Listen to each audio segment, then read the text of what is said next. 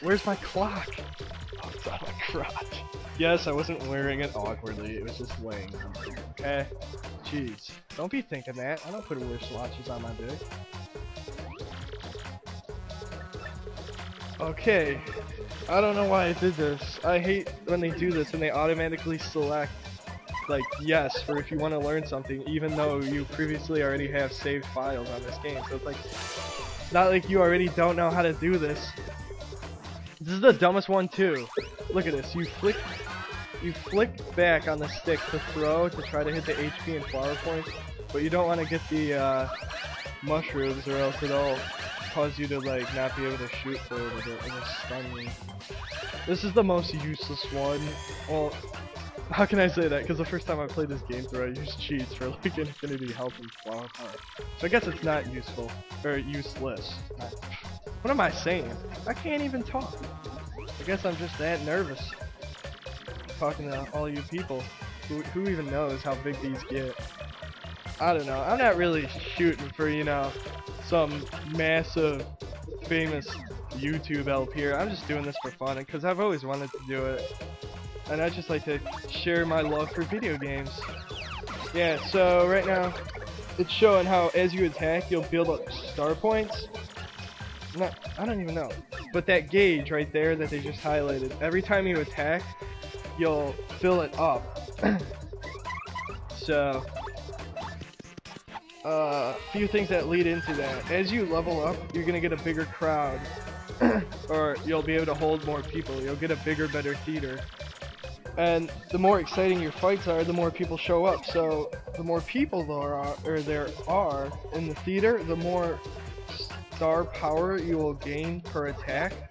So you want to try to like, oh that's bad, see I didn't get anything for that. Perform like that and I'll get ripped off. So yeah, if I don't perform well, they won't give me anything. So you want to always try to perform nice and get the like the compliment action commands. Or the compliment actions.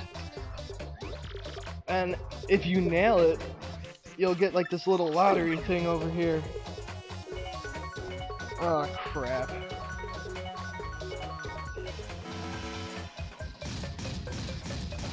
Yeah, that won't happen as easily as that, but yep, so the different ones you land on, they'll give you different stuff, like 3 mushrooms give you 3, they'll give you 3, God I can't talk, HP, and then 3 flowers give you the flower power, and so on. And the Sprite, if you get a shine Sprite, it'll give you like, it'll refill everything, so that's really nice. Okay, now this is another thing. This is kind of annoying. I don't really like this, but the crowd will throw stuff at you, so if you ever see somebody like that, a little side action command will come up between Mario and Goombella, or below them actually. Shows what I know. And you hit X, and then you'll cause him from stopping to throw it at you, because if he throws it at you, you lose HP, and it's just stupid to lose HP over a stupid crowd member. So, you hit him, and you don't always want to hit him because sometimes they'll actually be like throwing items at you, so you just want to make sure, take a look before you do it. And you know what I just realized? This video is going to be split into 2, so sorry for cutting out. I'm going to have to cut out, you know, and just end the video without even ending what I was doing, so it's gonna be no saying goodbye on this previous one, so these are gonna be split into 2 videos here. So I might as well just say it now. Welcome back to Paper Mario and the Thousand Year Door. Looks like where this video is gonna end is about, or start, is gonna be during that previous fight that we just had, so this is going to be weird how this is going to tie together because I can't even pay attention to time. Unless I fast forward it. I'm not sure what I'm doing because I'm recording this live. So it is here, your princess came to see you the other day. Yep, she wanted to learn about the treasure. Duh. Who wouldn't? She's always out. You know, why does she need treasure? She's a freaking princess. She has a damn castle. It's not like she's poor. She doesn't need a treasure. What's her deal? You know, she's pretty greedy like Bowser, I'm not even gonna lie. Yeah, speaking of Bowser, where is he? You'd think he'd be in this game by now. But, guess not. Looks like he's gonna ask around about Princess Peach and stuff. Happens, need some advice, come see me, okay? You got it, Professor! Okay, well Mario, we're off. So, let's let the adventure begin. Or not. Oh, sweet. Check this out. We just got a new badge. Power Smash, baby. This thing's pretty good. Would you like to practice equipping and removing? No. This is stupid easy. Do you want to practice? No! Stop asking me.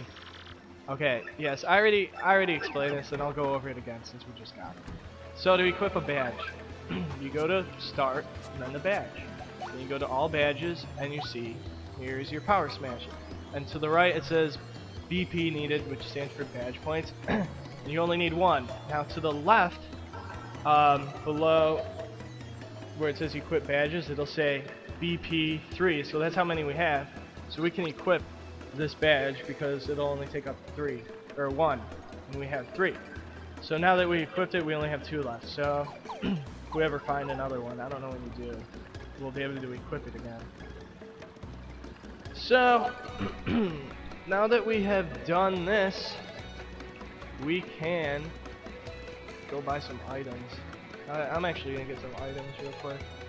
We'll go explore this town a little bit, show you around, because I don't want to really progress the plot yet, because some crap will happen that will take a while, and I don't want to get caught in like a funny part of videos here, because it wouldn't help. Yeah, so get some of these. These are nice.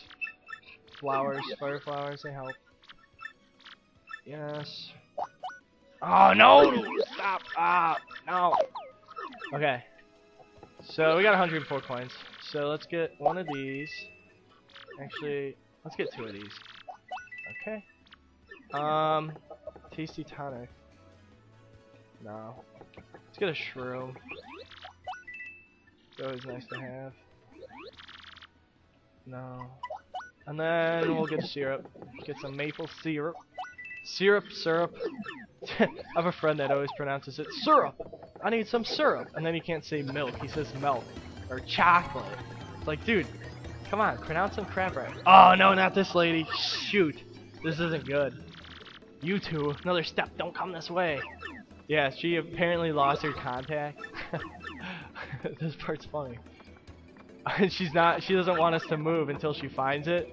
So you're just like, okay, well, I'll go the other way then, since it's probably to our left. Well, you go to your right, and somehow, oh, what do you know? Either way, you get screwed over and you break the damn thing.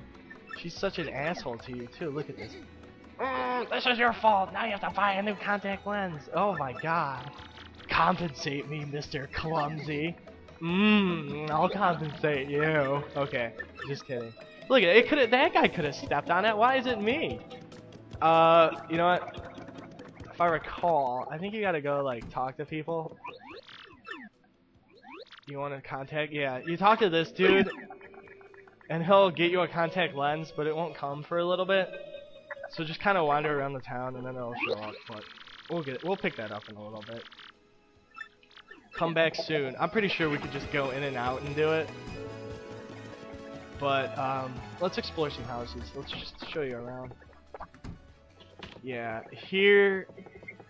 This is her house, and she's kind of useless right now, but later on she'll be helping out, so forget going there. Save block. There's a hidden treasure up there. Nothing cool yet that we can get. Over here, this is where you go when you collect Shine Sprites. And what this lady will do is she'll give you a new move for your partner, or level them up and give you a new move for your partner. So after collecting a few, you want to go there. And to your right here, this dude, he's kind of a pain. You can pass him by paying, or you can beat him. You can fight him instead of losing your money. But he'll kick your butt right now unless you spend a lot of money on items because you're not at a high enough level. And we don't even have a need to go over there yet. So, you know what, before we continue on, I'm just going to save right here. And then next time, we will continue on to our first area where we can go to the so-called temple, which I believe is called Pedo Metals. So, next time on Paper Mario and the Thousand Year Door, we will be adventuring in Pedo Metals and exploring the beautiful land of the Koopalings. Until next time, this is Nintenkid91 with Let's Play Paper Mario Thousand Year Door. Have a good rest of the day. Peace out.